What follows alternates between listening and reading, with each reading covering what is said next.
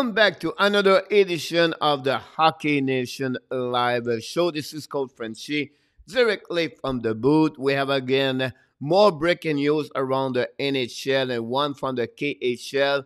And we're going to talk also about the game number one of the day, number two of the World Junior Championship. Let's start with the first breaking news in NHL. The defenseman, the veterans, Michael DeSoto get a trial professional with the Columbus Blue Jacket for the upcoming season. Del Cedo, the last couple of years, went to Arizona, and you remember he played many years for the New York Rangers. And last season, in 49 games, he has 2 goals, 13 assists, 15 points, plus 5 in the time of the on the ice of 18 minutes 43 seconds. And during his career so far with the Rangers and also with other team, he has 657 game. He scored 56 goals, 186 assists, 236 points, minus 31, and a game average of 2018. The veteran, 30 years old, what I mentioned to you, he's going to have a trial professional with the Columbus Blue Jacket. Remember, in 2008, he was 20 overall pick for the NHL draft. He's a 6 foot, 201 pounds. We'll see. We already know what Columbus has in their lineup with Werenski and John, Denis Savard, and Kagrionov. So we'll see if he can make the team for the upcoming season. The next breaking news coming from Ilya Kovalchuk signed a new contract with and the KHL, honestly, with Holmes Avangard. If you know, is the coach over there is Bob Arkley. And when Kovalchuk started his career in NHL, Bob Arkley was with the Atlanta Knights during that time. So just give you an idea his relationship together. During his career so far, well, first of all, last season he played 46 game with Los Angeles King, one trade to the Montreal Canadiens, and finally he finished the season with the Washington Capitals. He played 46 game, had 10 goals, 16 assists, 26 points, plus 4 time on the ice, 16 minutes 58. The 37 years old during his career in NHL, he had 926 games, 443 goals, 433 assists, 876 points, minus 146. That's really a statistic where I'm not worried, but when you get minus 146, that gives you what kind of player is a one-way, right? Is a more an offensive player like the defensive side, and he play an average of 21 minutes 20 second time on the ice.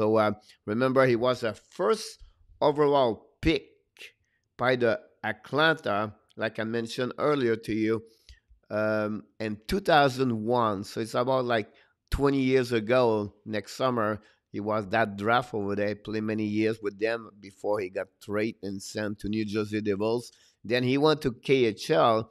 Then he returned in the NHL, and now finally he's going to maybe finish his career in hockey as a professional hockeyer and a KHL. It's something we have to follow up. I'm a little bit surprised because Kovalchuk live here in the Miami area in Florida, so I don't know what was the point for him to go back in KHL.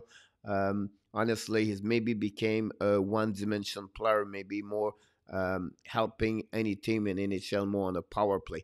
The next breaking news around the league is Slater Kokuk from the Edmonton Oilers signing a new contract with them. Honestly, he signed a contract at 1 year at $850,000 for the season. He's a 26 years old. He's a 10 overall pick in 2012, and Tampa Bay Lightning. He's a 6'3", 193 is a defenseman. I don't think so. He never reached the potential of what the people was expect from him. But honestly, he played last season with the Chicago Blackhawks, 42 game. He had 1 goal, 9 assists, 10 points, plus 3. Time on the ice is 16:45.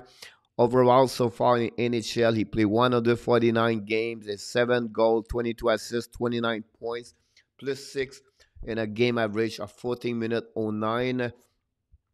We know now the situation with the others. They lost their Grand Boom for the upcoming season, completely out of the season. So they are maybe looking for more depth on the defensive side. They know already they have Nurse, Darnell Nurse over there. They have Bears, Evan Bouchard maybe make the lineup for the upcoming season. That's the one. Yeah. Of course, you have Chris Russell over there. So that's the one I was looking for. So we'll see if he can make the playoff. But I think just others just add more depth on the defensive side. The next one I want to talk about the breaking news is the last one. It's about the veterans of 37 years old. Carl Soderberg signed with the Chicago Blackhawks a 1 year contract of $1 million for the year. Um, he was a 49 overall pick in 2004 by the St. Louis Blues. He's a 6'3", 210. He's a center. Last season with Arizona, he played 70 games. He scored 17 goals. That's pretty good. You have 18 assists, 35 points, plus 6, 15, 54. At 35 years old, we know already his best year in NHL. They are behind him. He played many years with the Boston Bruins before he signed with a UFA of over $4 million with the Colorado Avalanche. And during his career in the NHL, he played over 552 games. He had 103 goals. That surprised me. I was expect more the goals from him. That's something I was like shocking when I see 103. 177 assists, 180 point, minus 20, 16 minute 12 time on the ice average. So I'm a little bit, I was expect have more point for him. He's a two-way center. He's a big guy, 6'3". He's always been a third center, sometimes fourth, and that's what maybe he's going to do with the Chicago Blackhawks. They need maybe more veterans, and again, that's another signature at $1 million. It's not too much for 1 year, and see what Chicago we're going to do with him after that. But that's I think it's just a depth for Chicago. Finally, we know right now we are between both game on the day number 2 at the World Junior Championship. I cannot have all the highlights. I cannot mention to you more the who score everything like that. Just watched the game between Sweden and Finland, the Czech, I'm sorry, and the final score was 7-1. Completely dominate the Sweden, completely dominate the Czech. This is pretty much all the breaking news happening right now in the NHL. This is called Frenchy directly from the booth. And don't forget to subscribe to our YouTube channel or our Facebook page on our Hockey Nation live show for all the notification, all the breaking news. We bring you video day after day, maybe 1 or 2 per day. We have also the new shows called the PTI 3 times per week. We try to bring to you. We're going to be all the way about the World Junior Championship. If you want to know more, we're going to be back late tonight for the resume of the next 2 games in the World Junior Championship between Canada and Germany, and the last game between USA and Austria.